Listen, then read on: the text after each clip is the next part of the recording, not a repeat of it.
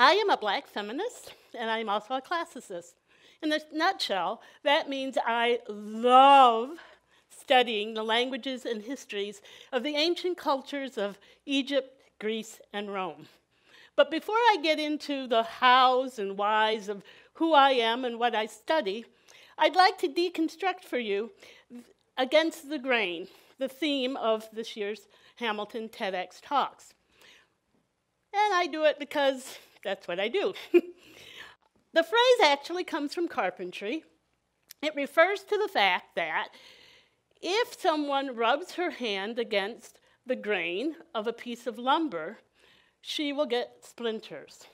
It's now come into colloquial language as an idiom referring to eccentric or unusual behavior or acting out or rebelling and suffering negative consequences.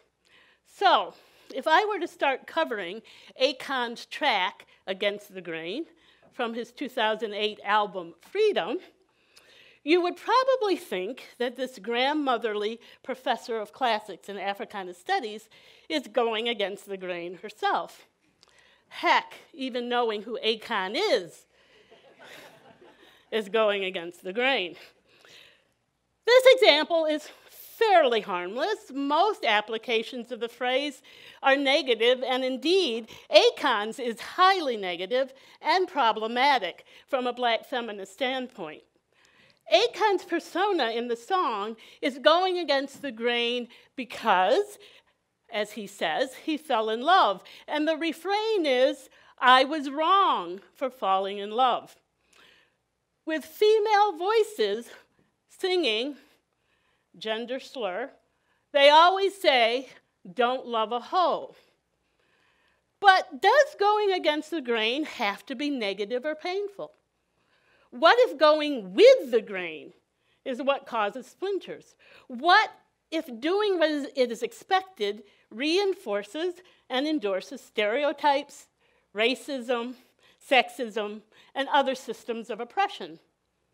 I hope my story shows that going against the grain can be a joyous, exhilarating, and liberating form of resistance. It hasn't always been splinter-free, but I can say I stayed true to me. I just realized that rhymes. In my reflections on my location as a black feminist who loves teaching Latin and Greek, I owe much to Audre Lorde, Patricia Williams, and to the personal narratives of Fanny Jackson Coppin and Anna Julia Cooper, who were among the first to combine a classical education with black feminism back in the 19th century. I began my love affair with the Latin language when I was 14 and attending high school in a small town on the southern tier of New York. It had been originally suggested that I be placed in the non-regents, that is, non-college prep, vocational track, with an emphasis on home economics. Now, this was going with the grain, since I was a girl of African descent, and my grandmother was a cook, a highly regarded cook, but a domestic servant nonetheless. But the problem was, I was a Haley, and the Haleys had lived in Bath, New York since the early 1800s. And although colored, all of us, girls and boys alike, were smart.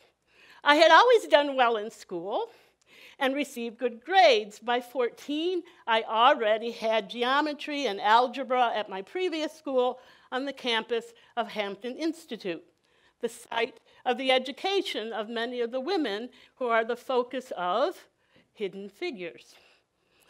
I was very depressed to learn that if placed in this home ec track, I could not take foreign language. My father persuaded, none too gently, the guidance department of the injustice of this plan. And so, begrudgingly, I was placed in the Regents track for a probationary period to see if I could handle it. Now I faced the thrilling, but still ominous task of choosing a language. The options were French, Latin, and Spanish. I quickly eliminated Spanish and French because they were conversational languages, and I had just recovered from a childhood stammer and stutter. I took 4 years of Latin and excelled. I took the Latin Achievement Exam, and I won prizes at the state and national conventions of the Junior Classical League. I continued to take Latin at Syracuse University, and I started Greek, never intending to major in it. I wanted to be an elementary school teacher. But always feeling the wonder of those languages spoken so long ago. After 2 weeks in the School of Education at Syracuse, I came back to Latin. And I did, in fact, declare it my major. But at Syracuse, I began to wonder if I were the only African-American person ever to study these languages. There were no other students of color in my classes there. In fact, my peers of color derided my eventual decision to major in Latin. What good are you going to accomplish for black people studying the languages of dead white men? What indeed? So, by going against the grain in this way, I was deemed a race traitor. But I was born under the sign of Aries, and so I persisted. I went to the University of Michigan for graduate work, and there encountered the isolation and racism which results when there is not a critical mass of people like oneself in a field. However, I persevered. I received my Ph.D. in classics, the first and only African-American woman to do so at the University of Michigan. Thank you. And I went off to teach. I am often asked why I went into classics, and more importantly, why I stay. All I can say is, somehow, mystically, I suppose, I connected with Latin. Perhaps it was the kindness of my high school Latin teacher. She and I are still Facebook friends. Perhaps it was the orderliness of Latin, all those neat paradigms of declensions and conjugations. In a chaotic time in my life, my mother had died when I was 13, puberty had set in, we had moved, and In any case, I continued to teach classics, and elementary Latin remains my #1 favorite course to teach. And for all you Hamilton College students, I'm teaching it in the fall. A little plug. What I want to emphasize by giving this personal history is that my training as a classicist has been as traditional and as mainstream as it comes. It really does go with the grain. I can analyze a speech of Cicero or explain the complexities of the Roman family and legal structure, or give you a point-by-point analysis of Herodotus' ethnography. But I have the added consciousness of an African-American woman. No matter how much I immerse myself in the ancient societies of Greece and Rome, I can never escape what it means to be a black, cisgendered woman in the United States. That consciousness, combined with an ever-evolving critical race feminist consciousness, has made me uneasy with some things I was taught, or rather, with things I was not taught. I used to get great delight out of people's reactions to my field of specialization until I analyzed the intellectual presuppositions behind them. That realization came when I was attending the annual meeting of the American Philological Association, now renamed the Society for Classical Studies. I was talking to an official from the National Endowment for the Humanities. He asked me what I did. This is a conference of classicists. All right. He asked me what I did. I told him, I teach classics at Howard University. His reply, it must be grim teaching classics to black people. It was the only time I have come up with that snappy reply, you know, the one you think of hours later. I said, Not as grim as sitting here talking to you. The assumption, of course, is that folks of African descent are incapable of intellectual pursuits, and classics represents the epitome of pure intellectual endeavor. In United States history, this assumption, forthrightly stated by pro-slavery advocates, formed the thesis of arguments against educating Africans in the United States.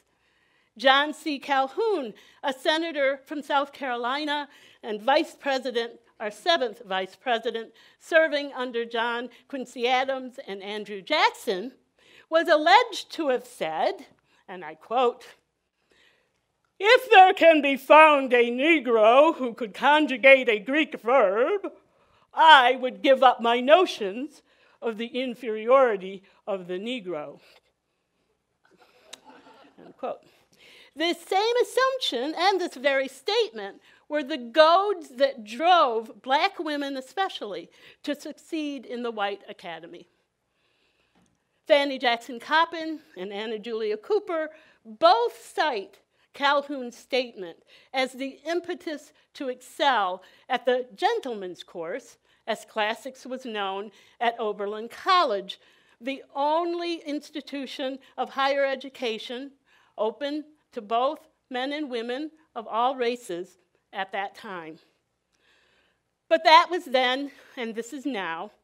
Scores of African American women and men have disproved Calhoun's stereotype and moved on to expand the parameters and definition of knowledge.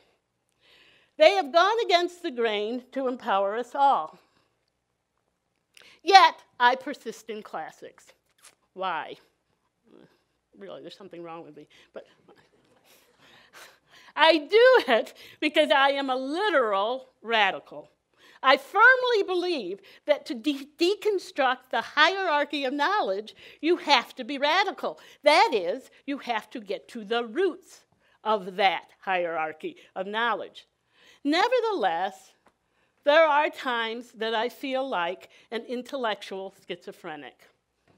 To resolve the resulting tension between who I am, African American woman, what I believe, black critical race feminist theory and thought, and what I love, Latin and Greek, I turn to black feminist thinkers like Patricia Williams, author of The Alchemy of Race and Rights. Early in her introduction, she writes, and I quote, "I am a commercial lawyer, as well as a teacher of contract and property law.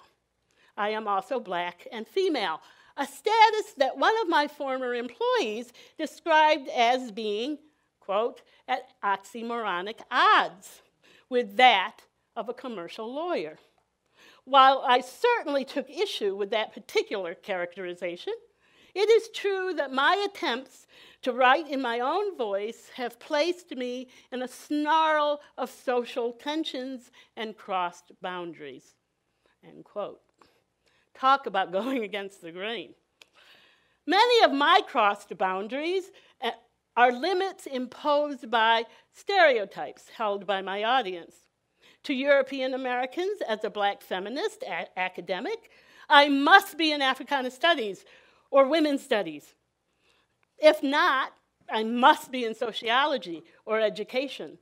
I must be a canon basher and view education as an affirmation of my culture, and my culture does not include Eurocentric academic disciplines.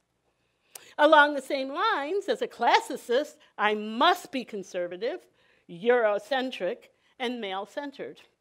My classroom must be apolitical and unconcerned with issues of race and gender. Many of my fellow African Americans view me as an odd fish as well.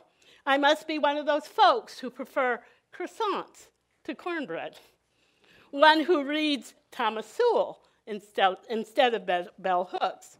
Surely I am a politically and intellectually uncritical assimilationist. Running through these assumptions is the premise that you are what you teach and you must teach what you are. There can be no crossover, no cross boundaries. Crossovers, whether in academic disciplines or popular music or racial categories or sexuality and gender expression, are viewed with suspicion and misunderstanding. Black intellectuals have, it seems, always been judged as crossovers. The distrust and suspicion of the community towards Black intellectuals is not a new phenomenon. Here are the lyrics to a popular song from the early years of the 20th century. There is a racial slur. Niggers getting more like white folks every day. Niggers learning Greek and Latin. Niggers wearing silk and satin. Niggers getting more like white folks every day. August Wilson, a Pulitzer Prize-winning playwright and author of Fences, now a film starring Denzel Washington and Viola Davis, stated, and I quote, "The cultural background of my life is Black, and that's what I deal with. I'm not grounded in the history of Western civilization. I know the names like Euripides and Aristophanes, but I haven't read all that stuff. And what if you are grounded in Western civilization? Does that make me less Black, less woman? My location as a Black woman in a traditional humanities discipline, the marginalized of the marginalized, has led me to research how my foremothers handled the oxymoronic odds cited by Williams. Many of the women I have studied from the 19th century were de facto classically educated. They seem to have reconciled any conflicts they felt by using their classical education as a fulcrum for social change. Throughout their lives, they continued to go against the grain to improve the lives of others. I have come to realize that I, like other Black women, go against the grain simply because I exist and survive. And in the words of Audre Lorde, we were never meant to survive. I also have come to realize that I, like other Black women, speak in tongues, to borrow Mae Gwendolyn Henderson's words. So yes, as a Black feminist classicist, I go against the grain proudly and encourage all of you to do the same, no matter what your individual tensions and pressures are. Aim for, borrowing once again from Henderson, quote, a unity of understanding within the dialects of your identity. Thank you.